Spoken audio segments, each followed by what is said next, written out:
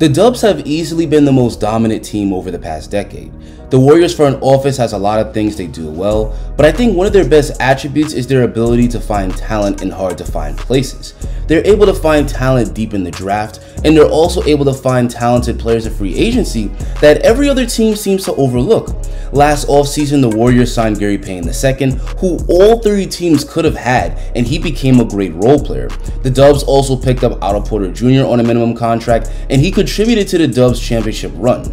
Now, because those guys played so well, they increased their own value and the Dubs couldn't keep them, but they found 2 very good replacements in Donte DiVincenzo and JaMychal Green. And in this video, I'm going to explain why these 2 guys were free agency steals. But before we continue, guys, I'm super close to 10,000 subscribers, so if you enjoy the content, please help me get there by hitting that subscribe button. Now on with the video.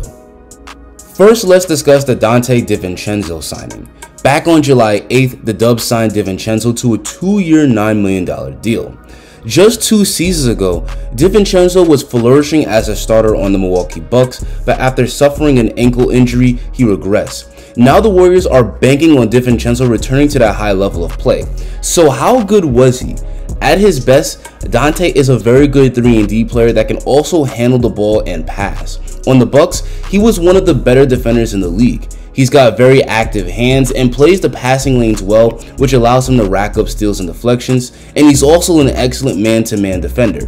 He's also a terrific rebounder that boxes out and hustles hard to get the board.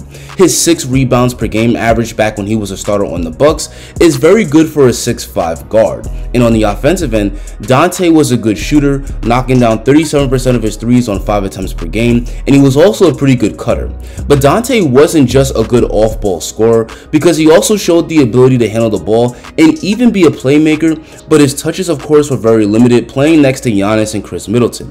Overall, he was a great role player for a Bucks team that would win the championship that season, but unfortunately, he suffered a torn ligament in his ankle against Miami and would miss the rest of the playoffs. He returned to the court next season in December, but he was clearly not the same player as he was working his way back from injury.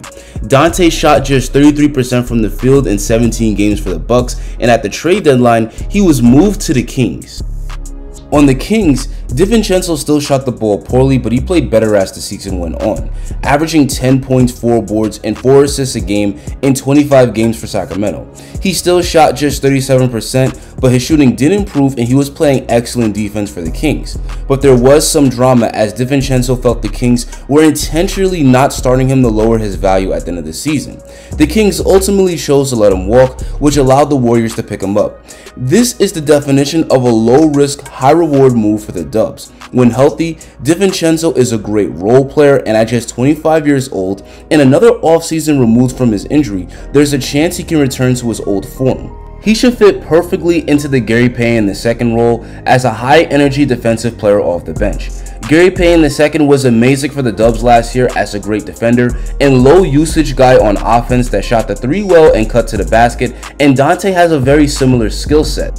If Donte provides the value that he's capable of producing, then this signing is going to be a steal for the Dubs. The next free agency steal for the Warriors was JaMychal Green. Green is another guy who was a very good role player at one point, but regressed largely due to injury, which gave the Dubs the opportunity to buy low. Green has been in the NBA since 2014, but he really started flourishing as a role player on the Grizzlies. In Memphis, he became a good defender and shooter, and he was also a valuable role player on the Clippers and the Nuggets. This offseason, he was traded from the Nuggets to the Thunder and got bought out, and the Warriors signed him to a veteran minimum contract. JaMychal Green can be a perfect replacement for Otto Porter Jr. Like Otto, Green is a good outside shooter. Now, I know he only shot 26% from 3 last year, but he recently told reporters that he was battling a wrist injury which hurt his shooting ability.